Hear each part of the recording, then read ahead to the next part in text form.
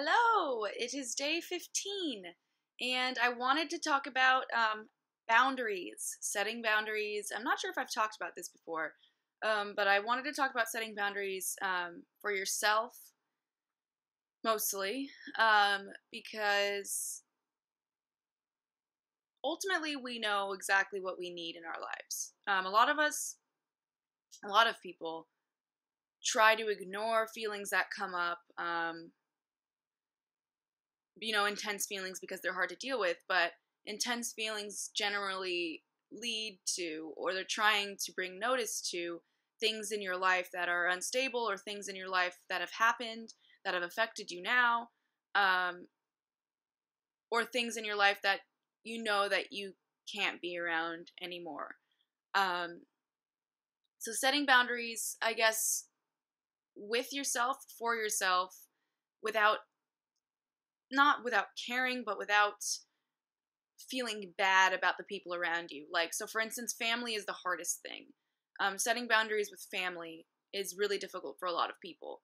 But if your mom or your dad is constantly berating you or constantly taking advantage of you, this is not from personal experience, but if they're doing something like that, you need to set a boundary because it's going to be constantly pulling at you and constantly causing you stress. And you need to be able to stand up for yourself and say, hey, I can't talk to you right now, or you're really hurting my feelings right now, or when you write me, it makes me feel really anxious and I don't appreciate it because I know that you want nothing to do with me, or a ton of different things.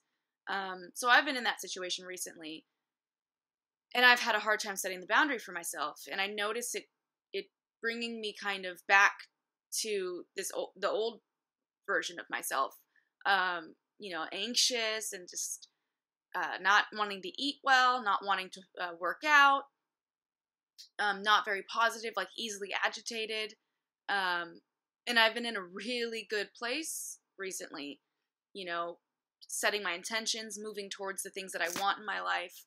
And I'm just realizing now that if I really want to solidify who I am and be solid in myself, I have to set those boundaries, even if I think someone's going to be upset, or if that means that someone, doesn't love me anymore, or that someone, just wants nothing to do with me. Max, my cat is constantly annoying me she doesn't want to be around me any other time except when I'm on the computer. Well, that's not true, but it's the majority of the time when I'm on my computer, but she's cute.